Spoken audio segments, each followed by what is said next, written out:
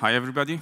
My name is Abbasi, and I'm a PhD student at University of Twente in the Netherlands, and a visiting researcher at Chair of System Security of Ruhr University Bochum in Germany. Today, I'm going to talk about a microshield, a control flow integrity protection mechanism for binaries of the PLCs. I also talk about a new research which recently got accepted and will be presented later this year in US, which is a protection mechanism for hard real-time PLCs. So let's start by looking at binary security and importance of it, and especially memory corruption, which is a topic which I work, and most of my PhD thesis is about it. Actually, memory corruption is actually common in embedded systems generally, and also a large portion of industrial control system devices. And it's not a surprising fact, because most of the embedded software development is actually dominated by C program, which is not a safe language. And beside that, we also have like 10–15% C++ programs, which are also not type safe. So it's not a surprising thing. And actually, this is the picture which first time we are showing based on the data from ICS CERT, a number of devices affected by memory corruption vulnerabilities in the last 7 years.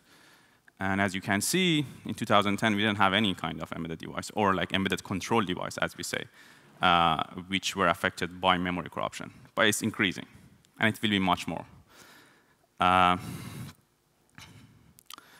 So in the PLCs and other embedded control systems, the exploitation scenarios which we have there is no complexity on finding the vulnerabilities inside embedded control system. They are usually lag behind general purpose computers. It's not as complex as finding exploits in a Microsoft Edge browser or like Google Chrome. But the problem is something else. The problem is that getting access to these devices, and because they usually have unusual hardware or software, so you have less understanding of how they are internally working. So you cannot get access to it because, for example, lots of vendors also encrypt or sometimes obfuscate their firmware, so you have no idea what's going on inside. So that's the problem. The problem is not the vulnerability complexity. And once the attacker can get past this stage, which takes some time, but once the attacker gets familiar with it, then there is no problem with that. The exploits which attacker can generate have a long shelf life, actually. So because of this exploitation scenario in general purpose computers, there are lots of exploit mitigations. So for buffer overflow attacks. So yeah, if in the old times you could just having a buffer overflow lead you to a shell, it's not anymore like that. So you have to now find an info leak to bypass the address space layout randomization, and also you need to have a rope payload to construct basically bypass data execution prevention or XN bit, and then of course sometimes in the browser cases you have also sandboxes which you have to escape. Then you get the shell. So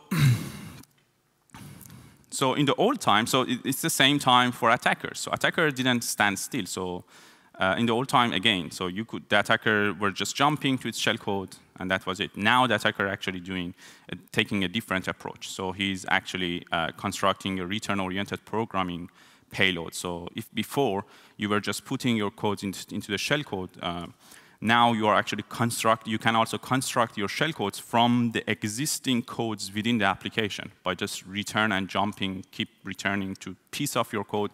So in this example, if you wanted to, for example, having a move EAX, ECX, so what you are doing is that you find somewhere with this instruction and then return. Then go to the next instruction. Let's say you wanted to have add EAX, EBX. So just constructing everything you wanted as instructions by each jump. So basically what you do is that you're hijacking the control flow of the application. But there are some problems, especially for embedded control systems. First of all is that the exploit mitigation, if we want to bring exploit mitigation, they require redesigning of entire operating system. Some months ago in S4 Europe, I actually talked about exploit mitigations in embedded systems and how they are lagging behind. But that's not the only problem. The other problem is that traditional mitigation, which we talked about, the ASLR, data execution prevention, are not enough because the attackers also found ways to bypass them. That's why there are some more advanced mitigations, at least in general purpose computers. So now, for example, new modern operating systems, or for example, Linux, hardened Linux with like PACs, they are actually introducing a concept of control flow integrity. So I just want to basically say what is control flow integrity, because the talk is about that. Is that let's assume that you have multiple functions inside your PLC binary. And these multiple functions, let's call them A, B, C, D, E. When you monitor their behavior, they're actually following certain paths. So function A always calls function B, but it never calls function E. That's where we are actually looking at. So we are saying, OK, if a basic block, a function, actually suddenly jump to E while we never seen this behavior before, this is something suspicious. So usually a control flow hijacking attack is happening. That's where we actually introduce MicroShield. It's an open source, already available in GitHub, for binaries of embedded control systems. So it's not only for PLCs, but for all other embedded control systems. And it's configurable, meaning that you can have different levels of protections. So what it will detect? Well, if you have basic memory corruption or any kind of return-oriented programming, so return-oriented programming, jump-oriented programming, or call-oriented programming, let's say XOP we call it, any kind of X-oriented programming it can detect.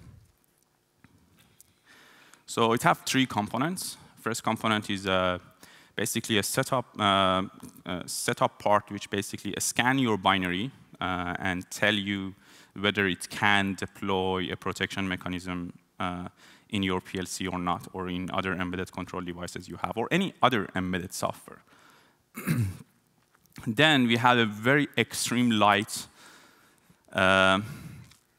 protection system in the kernel. So this is the case when you have access to insert kernel module to the control device. And it's really, really basic. So basically, it induces like really around 1% overhead or less. And it also have a coarse-grained backward edge control flow integrity. And also, it have certain behavior-based heuristics, and also some syscall sandboxes, and also file system access sandboxes. So if attacker somehow want to access to some specific sensitive file, it raises alert. And then the last part, which is much more heavier, but is much more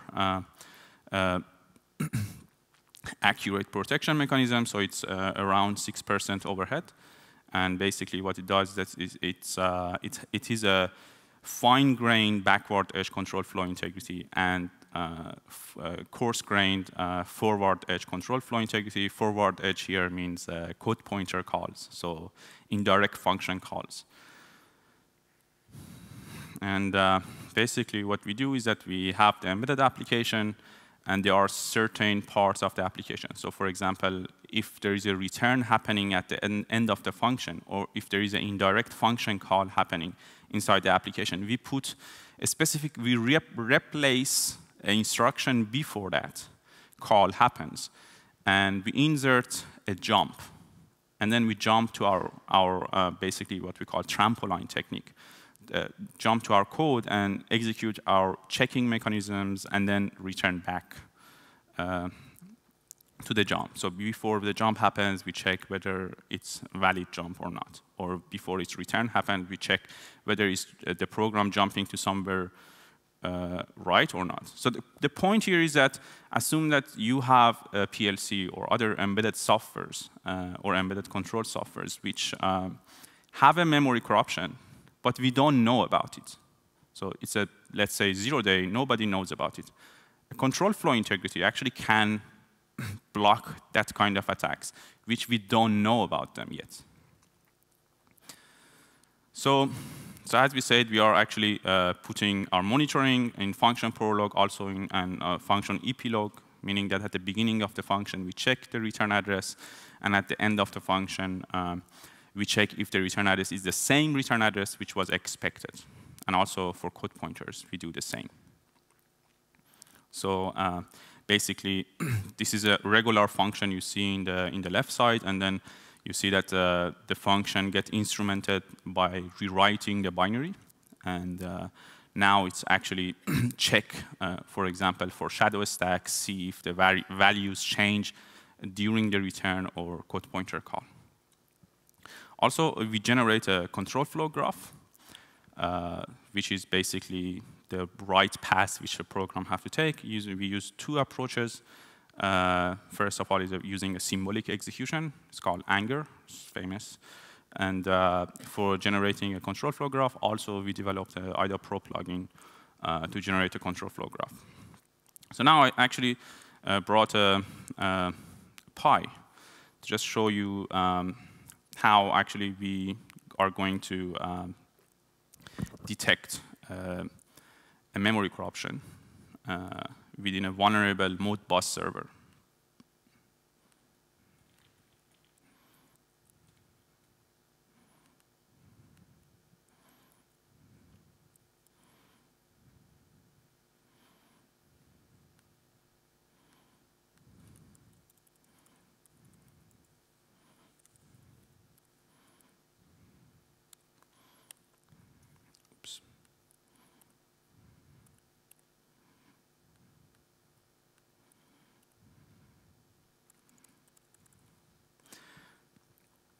So I run, so basically we have two components, a kernel module or kernel protection module and runtime protection module, as we said. So for kernel protection module, I have to,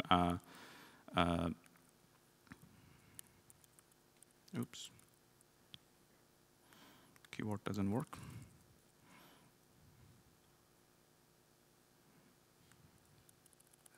Okay, let me just reset the pie. Maybe that helps.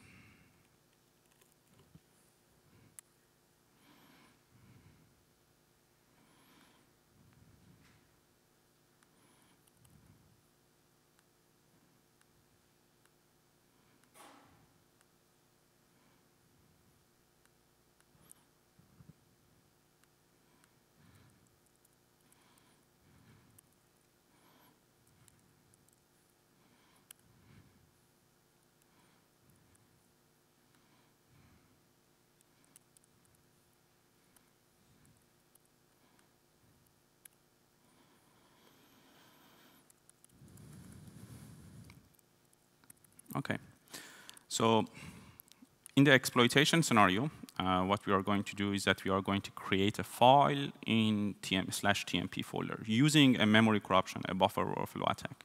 So there is no file currently in the TMP folder. Oops.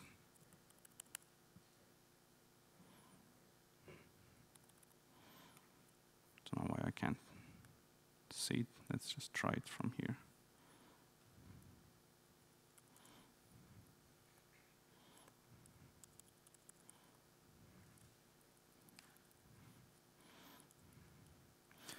All right. So what I'm doing is that first I'm going to insert my kernel protection module to the kernel. And so as we can see now, in the kernel, we have a shield core running. And the next step is that I'm going to run basically my runtime protection module, which is basically a shared library loading with our Modbus server.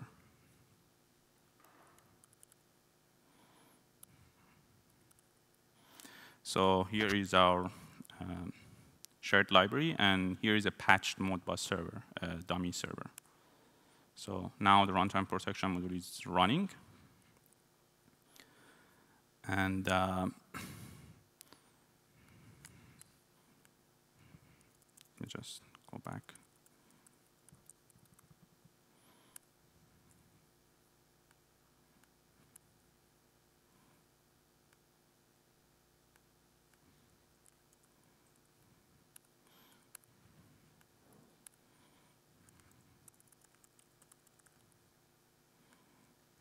So as we said, in our exploitation case, we create a file in the TMP folder by exploiting a memory corruption in a Modbus TCP server.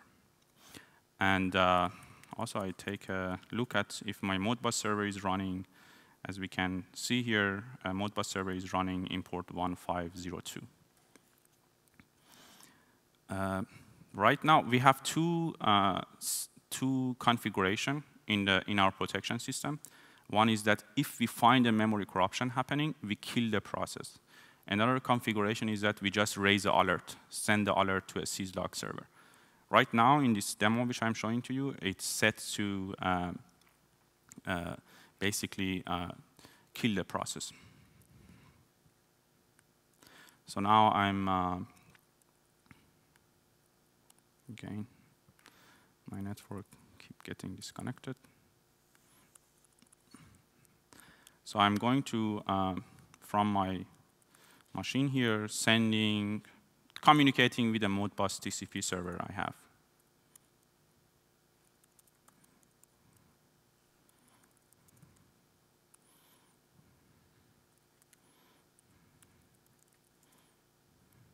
So here is a dummy client for Modbus, and I'm talking with the Modbus client. And in the other side, you can see that the Modbus client is keep answering to my dummy client responses. So let's just kill it, and it's a stop here. So because the connection, the user ended its connection. So now I'm actually using my exploits to exploit the Modbus TCP server.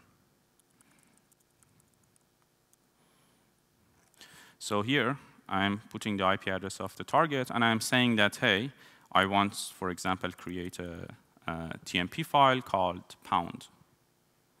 And I'm sending my exploit. I sent the exploit, and let's look at here.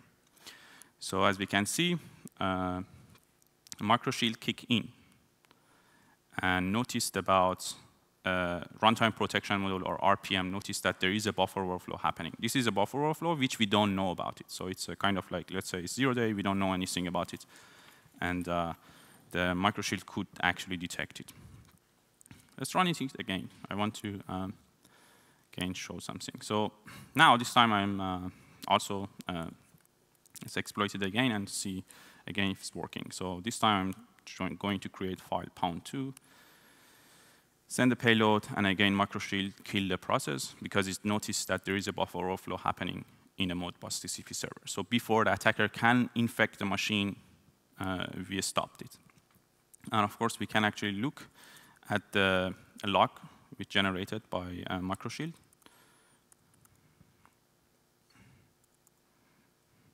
We can see that there is a error, and actually we actually say that this is the expected address which we expected to happen, but this is the manipulation of the address. So the attacker was jumping somewhere in libc to create his return-oriented programming payload, which we stopped it from happening. And also, in the same time, we can actually see that microshield in the kernel protection module also generated lots of logs saying that, hey, there was an attack, so also kernel module also detected the vulnerability, both KPM and RPM at the same time.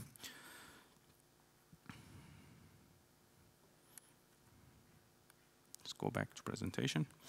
So the source code is available from microshield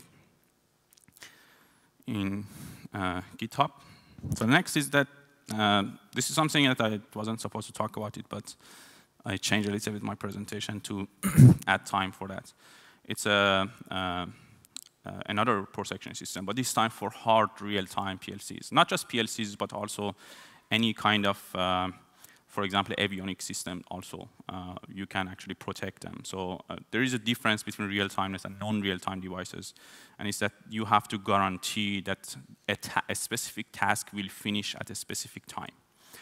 And there are different levels of real-timeness, but what we were working on was hard real-time, which is the hardest part of real-time systems, so like a protection system which guarantees that it never have a delay for its application. So that's where ECFI coming. So basically, this one is not binary-based for commercial off-the-shelf binaries. It's actually compiler-based. And what we do is that, so in our implementation for ARM, we transform the source code to assembly, and we only need the assembly compiled code. And then we inject our monitoring codes, and then we have modified application. And then here is the point in our protection system, which is a ring buffer. And runtime monitoring always read the ring buffer. And here is where we actually monitor. So let's say we have an indirect function call. You can see with the BLX regex, which is BLX in ARM assembly means that usually being used for indirect function calls. So you can see that right before the BLX, we are actually putting another instrumentation code which copy the address which the regex have and to a ring buffer. And also again, before, for example, BXLR, the last instruction in original ARM application, we actually modify it with by adding a new instruction right before it. And this is how the ring buffer is basically working, is that you are keep copying the data before the jump happens. And yeah, and then there is another separated process which is reading the data. So to understand it better, that's how it's working. So R stands for read, so a checker application which reading the data. And W stands for write. It means that a real-time, hard real-time application keep writing to the ring buffer. And as you can see, you have an application which is high real-time, and then there is a CFG verification or control flow verification, which is running flexibly. And so what is happening, that the CFG check have to wait always. And here is working. So the real-time application keep writing to the ring buffer the control flow data. But the checker application, which is here with the R, we're showing it, it have to wait because there is no resources. Once the resource becomes available, so before the resource, like a CPU usage was 100%, there was no resources. Once it become available, then the checker application kick in and read the content of the data, which is control flow data. And eventually, that's how it's working. So we verify that we do not violate hard real-timeness of the system. And also, there were some kind of attacks. We actually thought about it. What if attacker DOS our system, so we will not have any resources. And also for that, we developed some system which we are using a performance monitoring unit of the CPU for detecting overrides of the ring buffer. The entire design of the system is based on real-timeness, hard real-timeness, and there is no priority inversion. There is no locking over the ring buffer which we have, and it's well, actually we use the avionics systems softwares for verification of worst-case execution time of our instrumentation code to guarantee that there is no violation of real-timeness of the system. So, and also the paper is already published. We didn't yet present it in the conference, and today it's just the introduction. I didn't discuss in detail about our work, but the paper is public now. Also for MicroShield, both of them, the paper with details, like 15, 16 pages, are there. I think we need more system security. 4 PLCs actually, in lower level. It's a race to the bottom, as I say always. And I think the memory corruption vulnerabilities will be problematic for programmable logic controllers and other embedded control devices, switches, network switches which you are using. And then we also have other problems, such as lack of secure boot chain. Some PLC vendors already started to deploy such thing, but if we don't have this chain of secure or defense in depth, then we will have more problems. If you have any question, now. Thank you. Let's give Ali a warm applause to begin with. And are you ready to shoot some quick questions? Yeah, sure. So how does your approach help against unchanged default passwords? Oh, that doesn't. So we are in academia, so we are not thinking about the problem which you have right now, and that's something that already solved and there is a solution. We are thinking about the problems which we are facing in the next 10 years. And that's where we are developing such thing, and it takes time until vendors catch up and actually deploy. So you think that we will get rid of default passwords in 10 years' time? No, because as we heard yesterday night, what we need is a patch. We don't have a patch for human stupidity, so. Okay. Does U-Shield inject trampoline checks for each function call? How can this only add 1 to 6% overhead? So yes, we actually only inject it for not for each function call, but also for every return address. So the 1% overhead is for kernel protection module. It's open source, so you can actually try it by yourself.